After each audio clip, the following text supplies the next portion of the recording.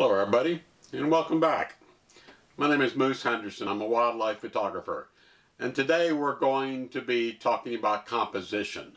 This will be part 3 in our series.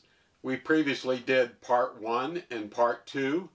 In part 1 we covered 6 of the rules or guidelines of composition, such as the rule of thirds, the left to right rule, the isolate your subject guideline, the leave negative space, the rule of space, where we leave space in front of an animal for the animal to move, and foreground, interest, and depth.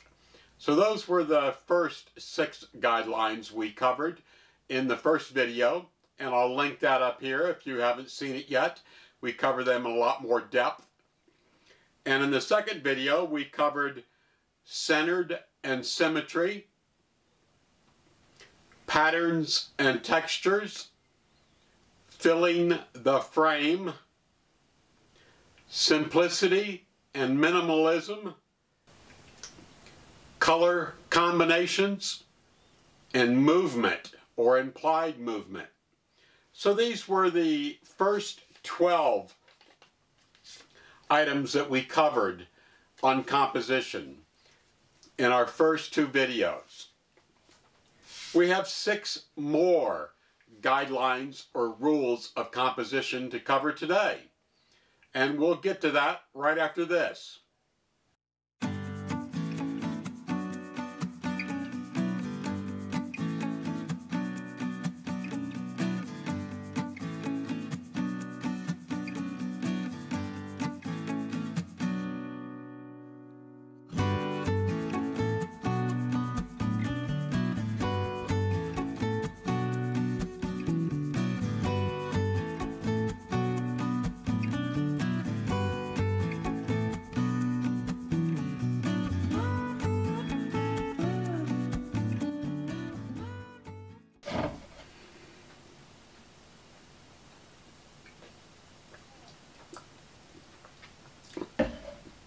Now we're back. Our first rule or guideline for today in this part 3 is called frame within a frame. Now we've all seen landscape images where someone has taken a picture through a window, say an old wooden cabin or something like that, and you've got the frame of the window showing in the picture with the wood grain and stuff like that. And then through the window, you can see like a mountain range or something like that. And that's called frame within a frame. So how do you incorporate that into wildlife photography? Well, one way you can do it is to have an out of focus foreground. For instance, if you have a tree that has limbs that is framing an animal, like this picture of this deer, and we have this tree limb going around the deer. Or you can even have totally out of focus things, like this moose that has the foreground of snowy items completely out of focus. So by using these out of focus items in your photograph, you draw interest directly in to your subject. Your framing of these items helps to draw the interest directly into your subject. So this is our first item for today. Our second item is leading lines. This is like a path or a road that leads up to something. We've all seen this in landscape photography where they use a fence line of a wooden fence, or maybe a rocky border, or a curved road like I've used here in this photograph, where we have the curved road going into the Arch of Yellowstone. And I've used these lights of the cars to also emphasize the curved road. We can also use this in wildlife photography, if you have an animal that's standing on a trail or something like that, photograph low down and show the trail going up to the animal. And this leads the eye into the photograph and directly to the animal. The next rule that we have is called the rule of odds. Now, for some reason, humans tend to like odd numbers better than they do even numbers. So if you're going to show multiple animals in your frame, sometimes it's better to show 3 instead of 2. Now, of course, it's easy to show 1, and of course, 1 is the prime odd number that we all know about. But to complicate your images, include multiple animals. And then that really gets challenging, trying to get all 3 animals or all 5 animals looking in the same direction. It's hard enough to get 1 animal looking in the same direction. So if you really want to turn up the heat, try and put 3 animals in your picture or 5 animals in your picture and get them all doing the same thing at once. So that is the rule of odds. Having an odd number seems more pleasing than having an even number. Now, I'm not saying that having an even number is bad. Having an even number can be good also, like you see in this picture of the 2 foxes looking at each other. This makes a very nice, pleasing image. The 4th rule or guideline of composition for this video is point of view. Now, we all know that it's best to get eye level with your animals. People are used to seeing everything as humans from eye level. So when we look at a squirrel or something like that, we're looking down at the squirrel. So when you take your picture of a squirrel from eye level, this is captivating for the viewer because they're not used to seeing the animal from eye level. Of course, it's a little more challenging to get down, especially when you get older, because our bones get a little creaky and stuff like that. But usually the animals are going to stay roughly in the same area. So if you get down to their eye level, you're going to make a much more captivating image. Here's a couple of images that I shot from eye level. For instance, here's a chipmunk that's on a log, and then here is a badger that's shot at eye level. Of course, it's a little bit more dangerous to shoot a badger at eye level than it is a chipmunk. I kind of think of a badger as an animal that needs an anger management program. They always seem to be pissed off. But it makes a pretty good image when you get down eye level with them.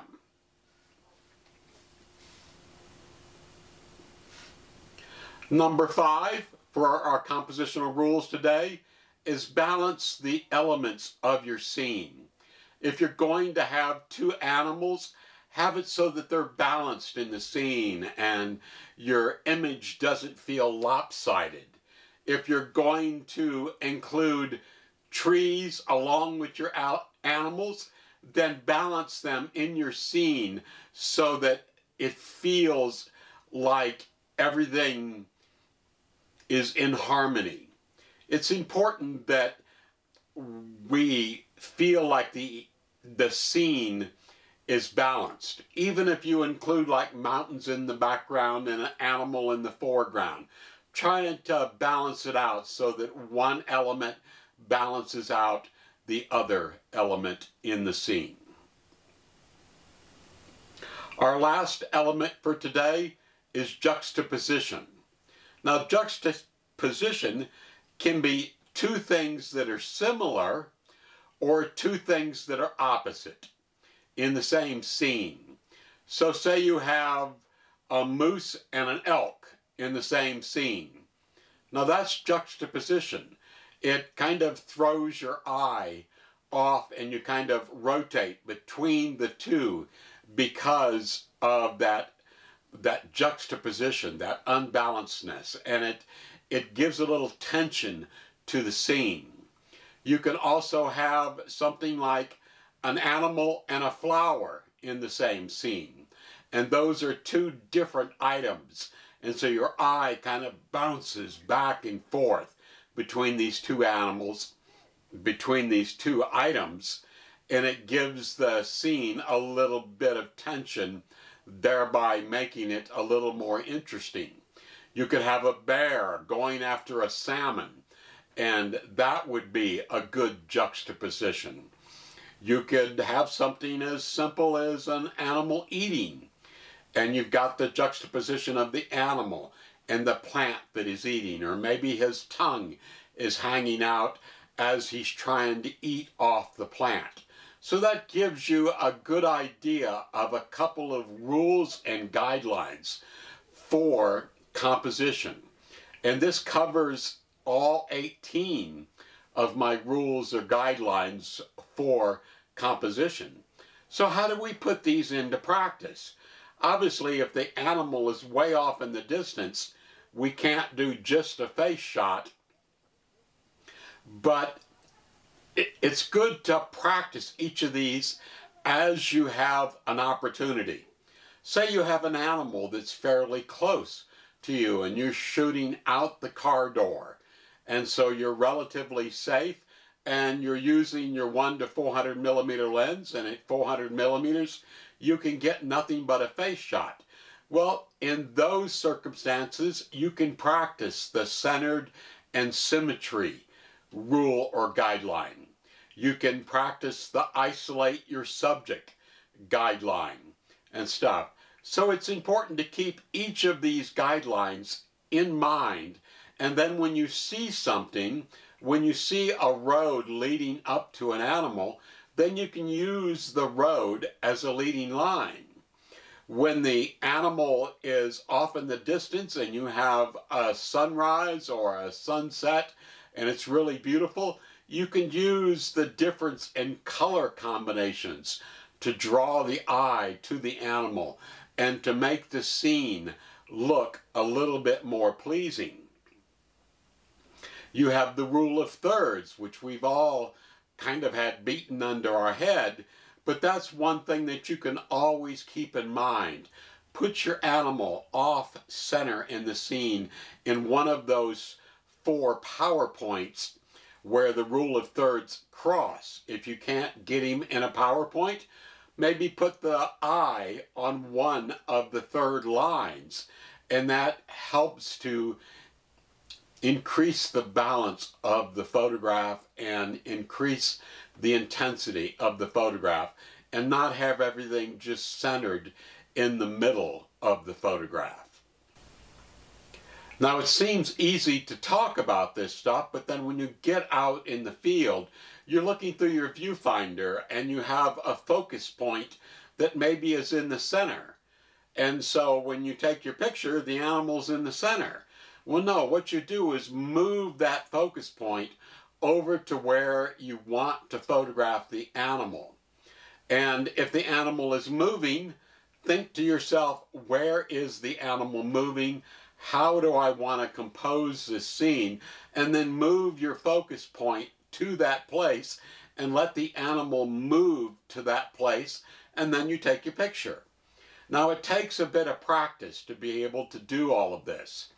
But as we say, practice makes perfect.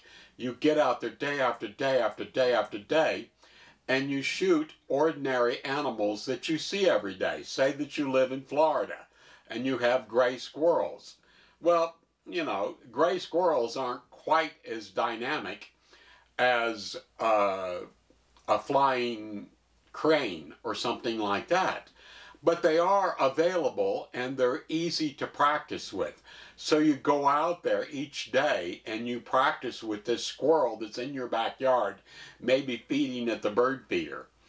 And you start practicing putting the animal in the rule of thirds. Or you start practicing getting a face shot, nothing but a face shot, with it centered and symmetry. Or you practice leading lines leading up to the animal. Or you practice the rule of odds, getting 3 squirrels at once in your image. And once you start practicing these rules of composition or these compositional guidelines, they become second nature. And then as you go out to shoot, say you go to the Tetons or you go to Yellowstone or something like that, because you've been practicing these rules of composition, they become second nature. You see a bear coming towards you and you immediately know how you want to frame this image. Do you want to frame it in the middle? Do you want to frame it on the thirds? Do you want a leading line going up to this animal? Do you want foreground interest and depth? All of these things start popping into your mind and rolling around. But because you practice them at home with your neighborhood squirrels, they're now second nature, and your mind works very quickly, and then you go, oh, I want to do foreground interest and depth, so I'm going to set an aperture of f11.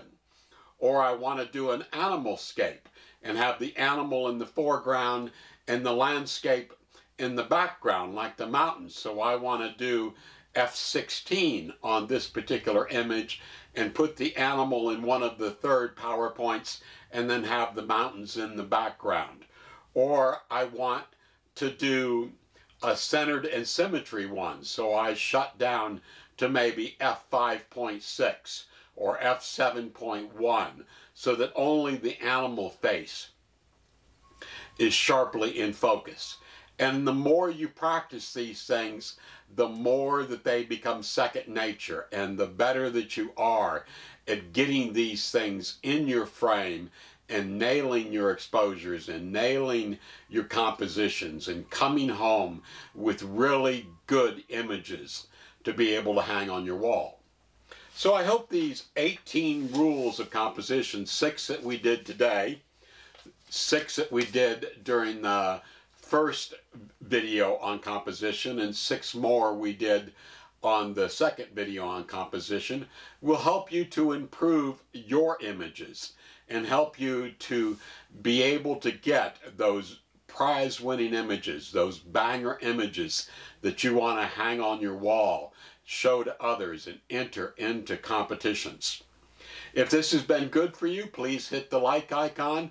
Consider subscribing to our channel so you can see a lot more content in the coming days and weeks. We upload a video at least once a week, sometimes multiple times a week, and we really appreciate you following and being a part of our journey.